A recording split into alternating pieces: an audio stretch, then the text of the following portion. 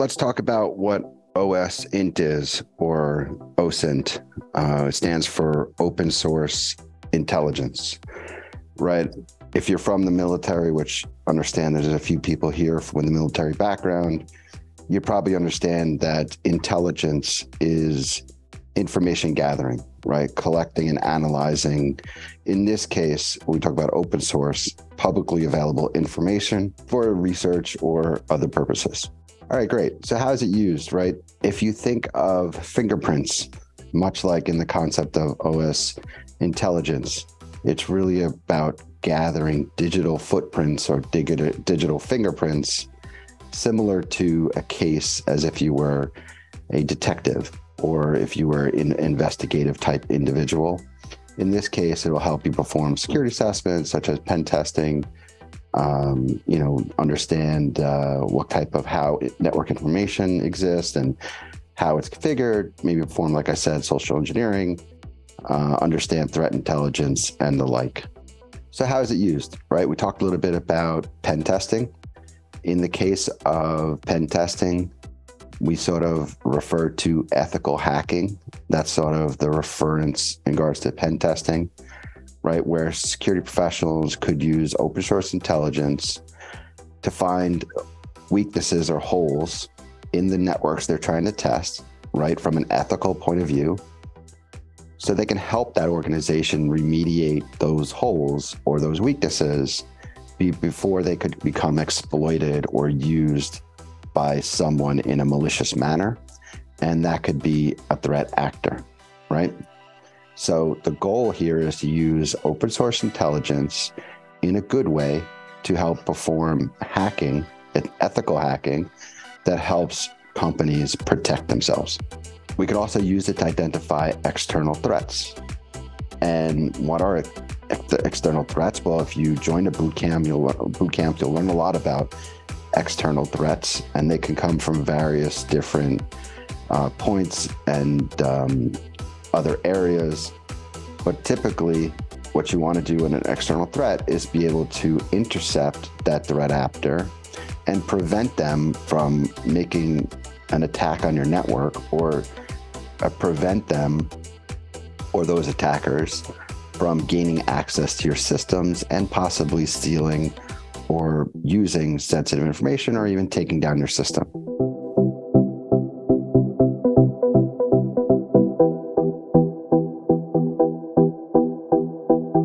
So nice to meet you all. It's a pleasure to have you all here. So this is the part that I love. This is the part that makes cybersecurity fun. So yeah, so real quick, we're going to be going through a Kahoot based on what David spoke about OSINT. Now, if you guys don't know what a Kahoot is, it's just a fun, let's say, game where there's some questions, about a certain topic, and you all answer it at the same time, at the same moment. So to get straight into it, what I want you guys is to go to the Kahoot.it website if you want to do it on your browser. And if not, just download the Kahoot app real quick. So everybody that wants to join, you can just put this code right here. I'm gonna put it in chat and put some unique names. You're gonna see that once you put the code, it will ask for a nickname. Just like that, put it up there and then just enter there. Valdo, that student, I like that. Let's get started. Kahoot, OSINT. 3, 2, and 1. First question. Which of these is used to identify external threats, performing ethical hacking and penetration testing using OSINT? All right, let's see how you guys pay attention to this one. Right, boom, congratulations, most of you got it right there. Yeah, I can assimilate that part, process and tools, but remember that OSINT consists of those two things, techniques and tools. Maybe, for example, a technique may be social engineering, and then you can use a tool to do that. But Great stuff right there. Also, we're here for technique and process. Yeah, but how do you do the process with the tools? So that's why there you have technique and tools. If you could go to this website, cyberseek.org, I think that'll provide you a plethora of opportunities that you can consider might be your path, right? So a typical path someone might take is become a SOC analyst, meaning you're working in an environment where you're analyzing logs, you're analyzing events, and you're helping organizations to understand the activities that are going on and determine if those activities are good or bad, right? And when they're bad, you would want to raise it to the attention of your customer so that, or the client, so that they could either do something about it, or you raise it to someone else in your organization, which might be level 2, and they could help to react to that situation, right? So that's one opportunity, but there's a host of additional career paths that you can take. And what's nice about this tool, CyberSeek, it's independent organization. You can look up the vast amount of opportunities that are out there for students, right? Or individuals trying to get into cybersecurity. So we get 3 certifications from this curriculum. I believe it's CompTIA Plus, CompTIA Cloud Plus, and Ethical Hacker, correct? Well, that's what your cohort is doing.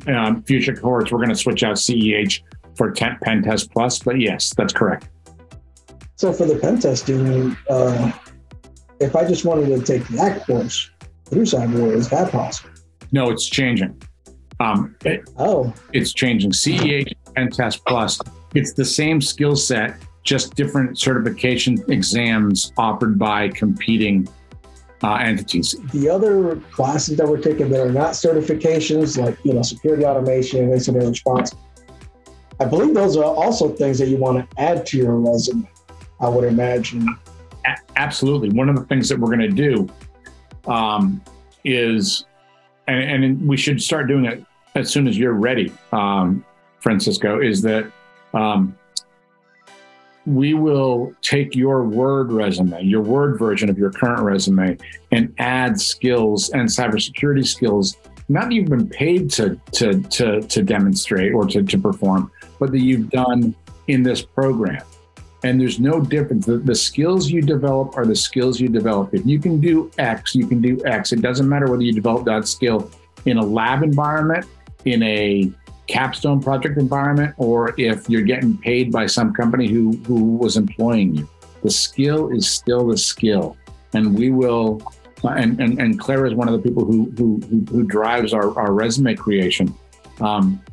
We are going to help you package a resume that you can demonstrate the skill sets and the value proposition that you bring to an employer on day one.